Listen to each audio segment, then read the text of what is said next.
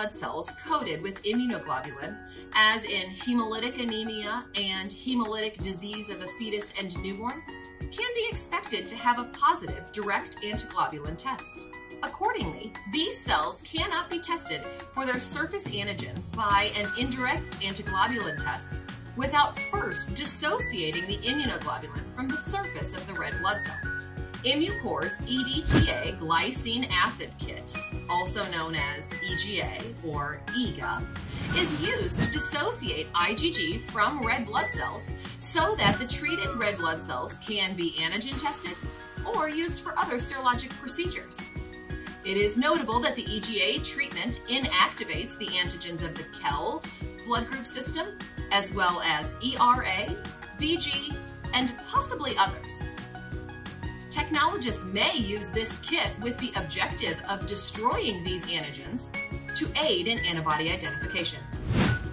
I'll now demonstrate the EGA test kit.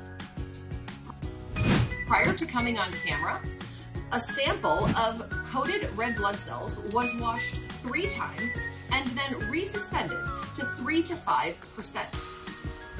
30 drops of that 3 to 5% suspension was added to a test tube, centrifuged, and the supernatant removed. The packed red blood cells remain here.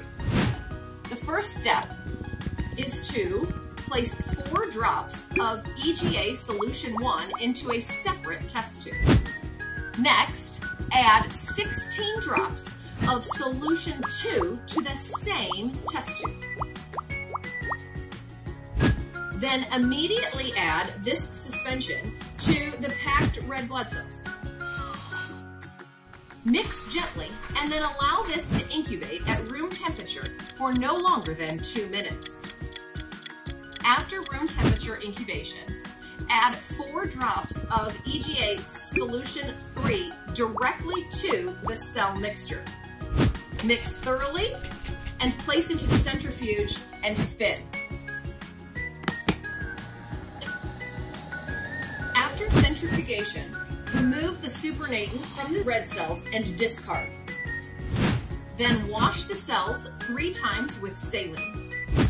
Perform a direct antiglobulin test on the treated cells.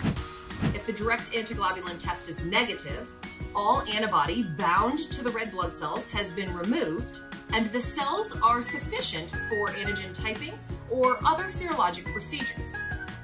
However, if the DAT test is positive on the treated cells, repeat the process with a new aliquot of cells and extend the incubation by increments of 15 seconds.